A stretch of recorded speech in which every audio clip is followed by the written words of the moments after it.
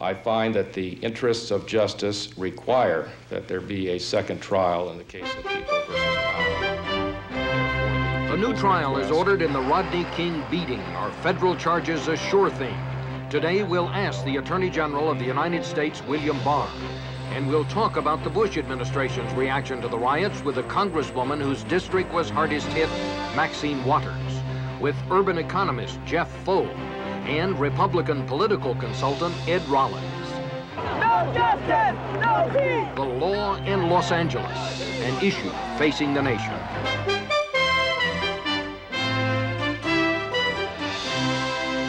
Face the Nation with Chief Washington Correspondent Bob Schieffer. And now from CBS News in Washington, Bob Schieffer. It has been nearly 3 weeks now since the Rodney King verdict, and we're pleased this morning to have the first interview since then with the Attorney General of the United States, William Barr. Mr. Barr, thank you for coming.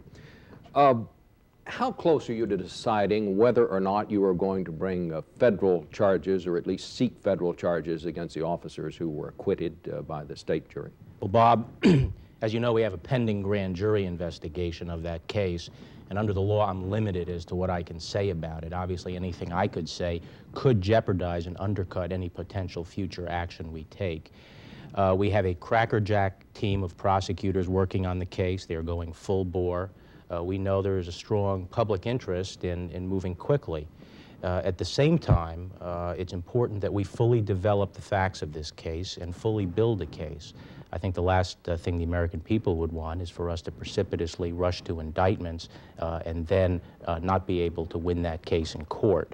And so we have to use the grand jury process to build a case. Well, can I just, I understand what you're saying, but can you give me some sort of a timetable? I mean, surely your prosecutors know, or your investigators know, how close they are to saying, Mr. Attorney General, we're ready to go with this thing, or we're not ready to go with it. I really can't give you a specific timetable. In fact, the timetable is constantly being revised as we find out more about the case, more about potential witnesses and areas that we want to pin down. I did get a rough estimate last week, but it's subject to change. I'm talking to the prosecutors next week to get a revised assessment. We're moving quickly, but we have to do the job professionally. We have to do it right. This week, the state judge did decide to go ahead and retry Lawrence Powell, whose case was the one that ended in a hung jury. Now, when the state began its process on all four of the officers, you suspended the federal investigation because you said that was proper while the state moved in. Does this now mean that you will suspend the investigation again, or will this have any effect on the timetable or the process of your own investigators now? No, the new state trial of Officer Powell will not affect our investigation or our timetable for making a determination as to whether there'll be indictments. Is there a possibility that you might seek any charges against any other officers other than those four? All I would say about that, Bob, is that we're looking at the whole incident from ground zero forward. We are not limiting ourselves to any particular set of people. So there is a possibility there could be more indictments that would include others than the four people who were originally charged in this case? We're looking at the whole incident. I don't want to speculate as to who might be the subject of an indictment. If you do bring federal charges against the officers, do you think it's possible they can get a fair trial? That obviously has to be an area of concern. It certainly concerns me. I think that it is possible that they could get a fair trial. We're certainly going to take every step we can to see that they do, if we decide to go forward with charges. Obviously, I think the defense will raise this issue, and a court will have to make the decision. Would you, in the federal, if a federal case does come, would you seek a change of venue after what happened in these state cases? Would that bear on your case? I think it's likely the defense would seek a change in venue. You would try to try them in Los Angeles if that's where you did. I don't want to speculate about potential tactics in a potential case, but I think that it's likely we would see the defense seek a change in venue. All right, let's take a break right there. We'll come back in a minute after these words.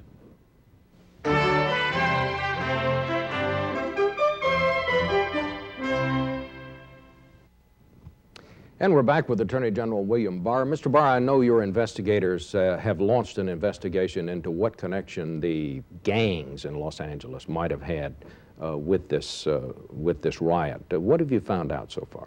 Well, we were investigating all the violence, the arson that was involved in the riots. Our preliminary information is that there was significant involvement of gang members at the inception of the violence, also involvement in the spreading of the violence and the arson. So this would be something that did not necessarily have to do with the Rodney King. It was not a reaction, but was a criminal activity. Is that what you're saying to me?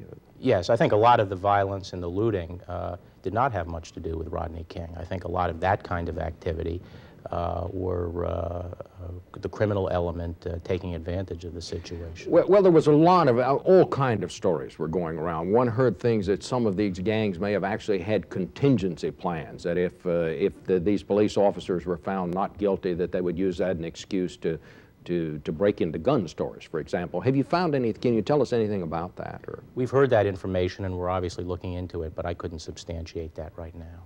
What about the guns? There were, what, 3,000 stolen during the riot? Have you recovered any of those yet? There were 1,200 confirmed stolen, possibly quite a few more.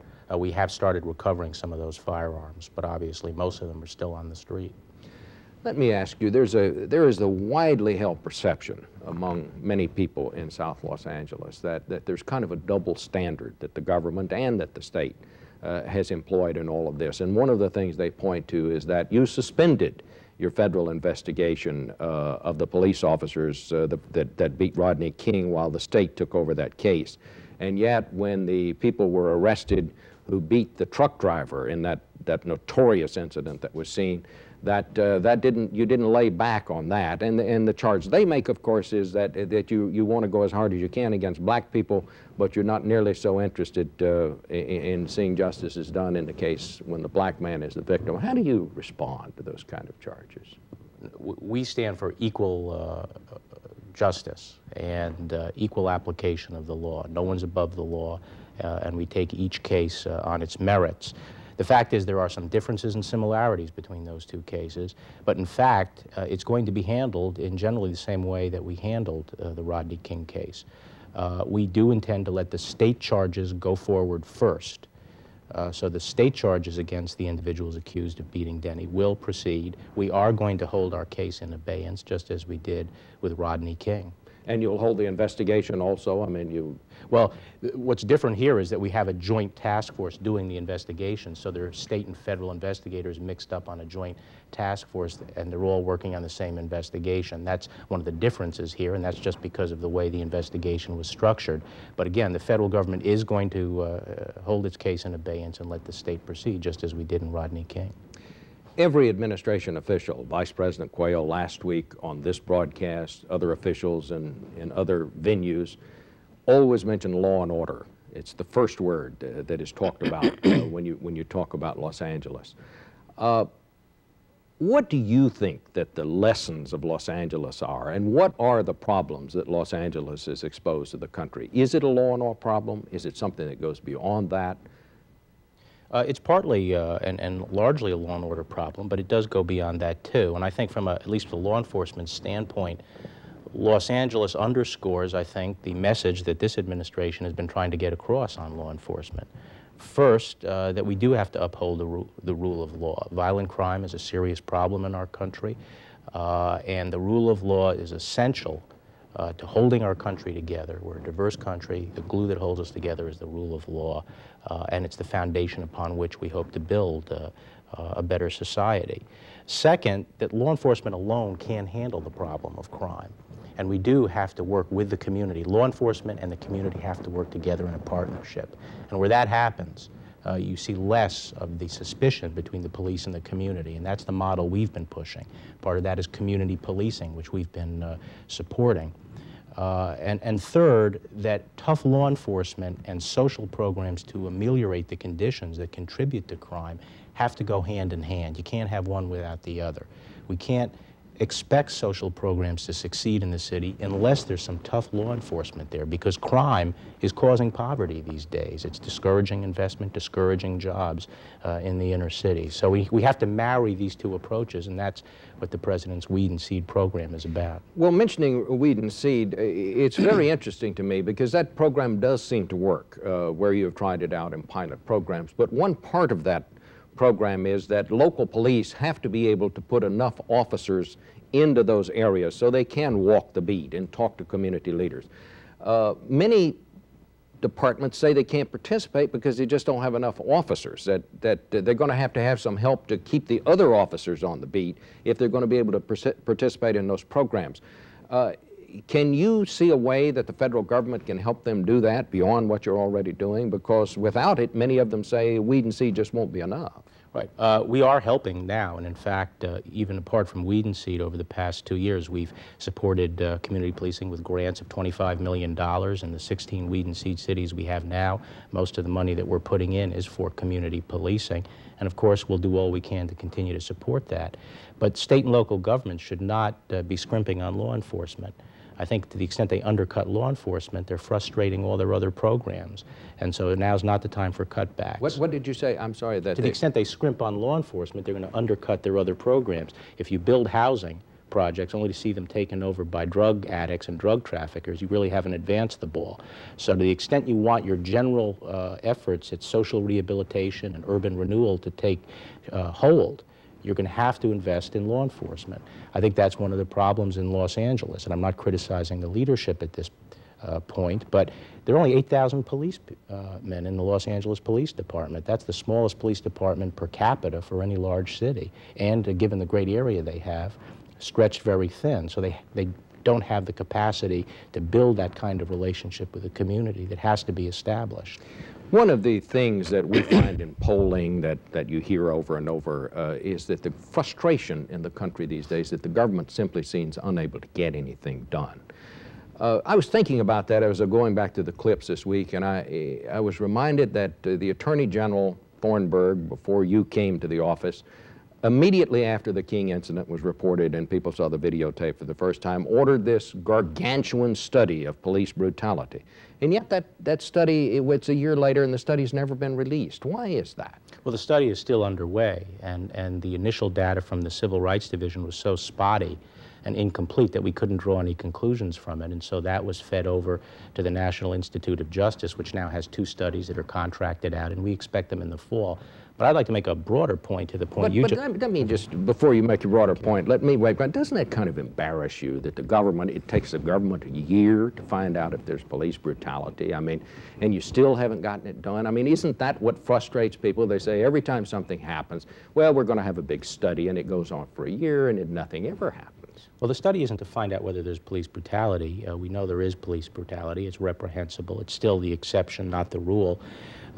What the study is trying to do is get at the root causes of police brutality and look as to what kinds of factors in a police department, the training, the operations of internal affairs, the screening of police officers, how we can change these things to cut down on police brutality. And it doesn't embarrass me that takes some time to do. It would seem to me you ought to be able to get something of a handle on it in a year. Well, the data that we have here at the federal level is very incomplete. I mean, it's very hard for us to sort out, for example, which are the valid complaints and which aren't. It doesn't tell you very much to say there's so many complaints per 1,000 arrests. I think that's one thing you and I will just have to disagree on. Mr. Attorney General, thank you very much for coming today. Pleasure to have you. We'll be back in a minute with a roundtable.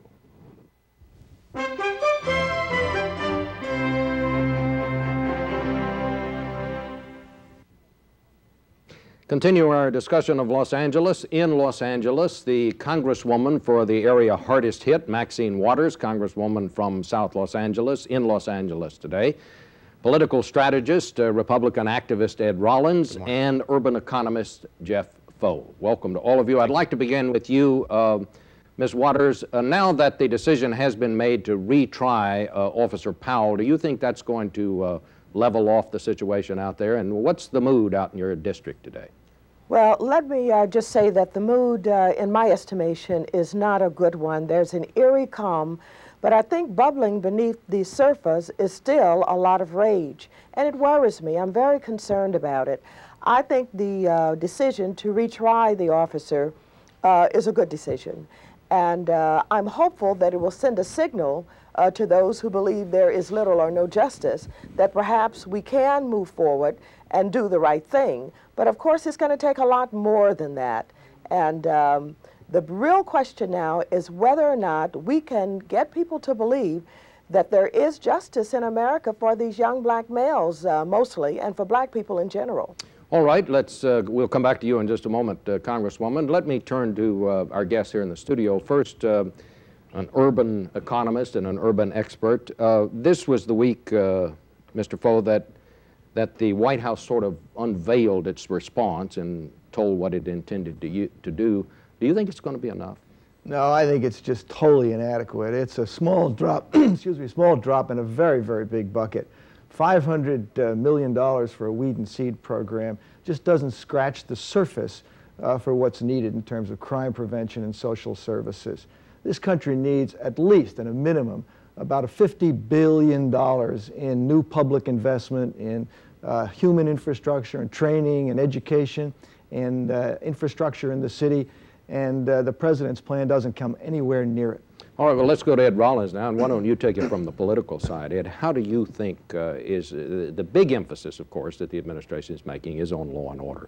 Is this the right way for George Bush to go for the good of the country and for the good of George Bush in a political sense? Obviously, from a political perspective, law and order is very important to the base Republican constituency.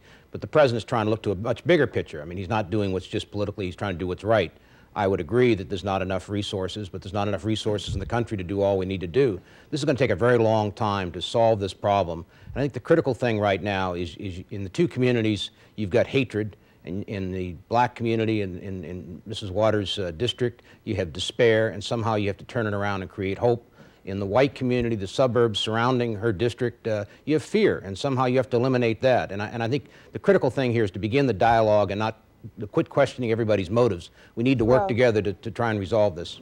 Let me just correct what you just said. My people and our people who just go out and hate folks, you have a lot of fear in the black community. They fear law enforcement. There is no community policing going on. They fear those who discriminate against them. They are more victims than anybody else. So I don't want people to leave with the impression that we've got a lot of people just sitting around hating. I think that from our point of view, it appears that we're hated more than we hate. Well, no matter whether the unfortunate thing, Maxine, as you know well, we've got to begin dialogue. There's hatred on both sides, and it's one of the most significant problems facing this country. Well, we need a lot more than dialogue. We need some action by government and some leadership by the president. Well, we need a president who's going to be serious about doing something about this unrest. Well, and I think he can get support from suburbia. Well, we're all at risk with this kind of madness that's going on. We need a president who's not only going to give leadership, but who's willing to commit some dollars. All of the mayors in this country converged on Washington with a $35 billion plan. Why can't he support a real investment in America's cities? Well, Maxine, you know, you speak from two sides of the coast. You walk out of a White House meeting that you crashed last week, and you basically say how wonderful the president and the leadership are working together.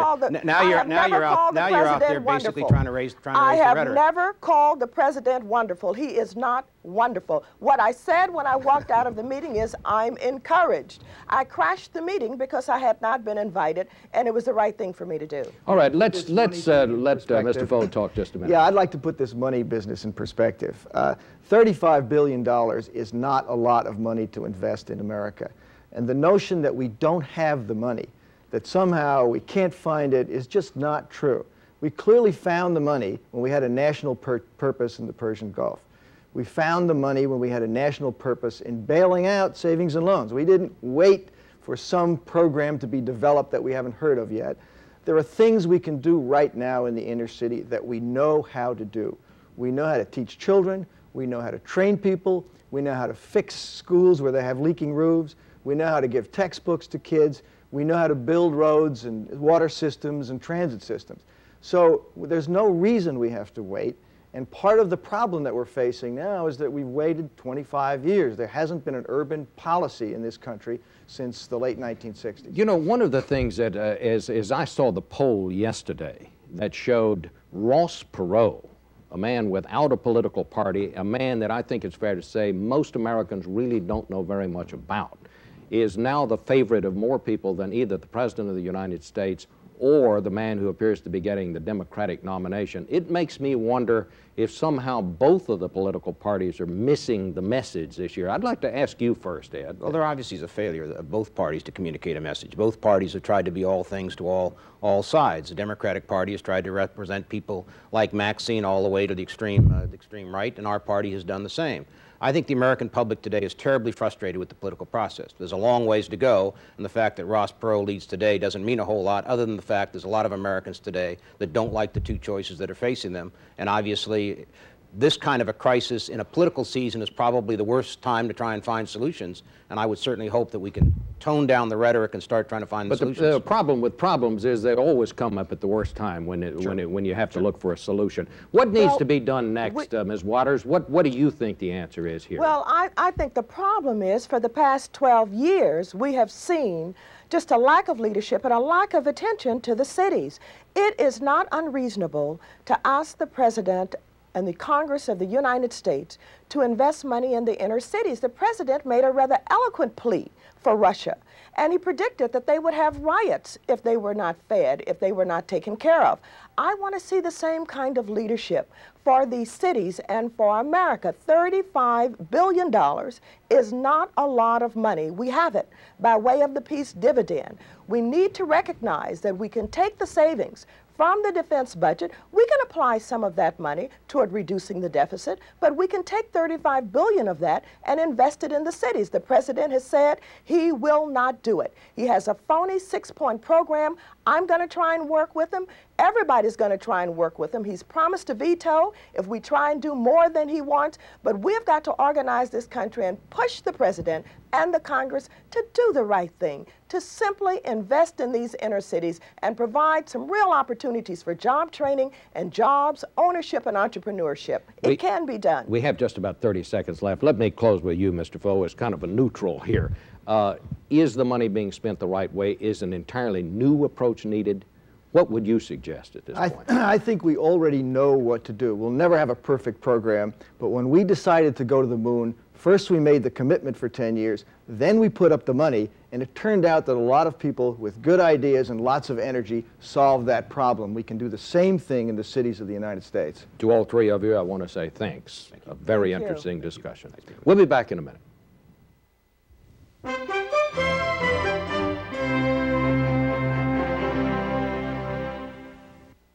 Well, there was a lot of mail this week about last week's interview with Vice President Quayle, and it mirrored the debate going on these days about how to respond to the events in Los Angeles. On the one hand, Albert Rademacher agreed with the Vice President's call for law and order, writing, "If the cops can't use all necessary force in L.A., like the Titanic, is America doomed to the depths?" But Kevin Park, who used to live in South Central Los Angeles, wrote, "Why did the S&L crooks go free? Why did congressmen kiting checks go free? Why does the president who orchestrated Watergate go free while 7,500 minorities who riot to bring social and political change go to jail?" Well, that's it for this week. Thanks for joining us on Face the Nation.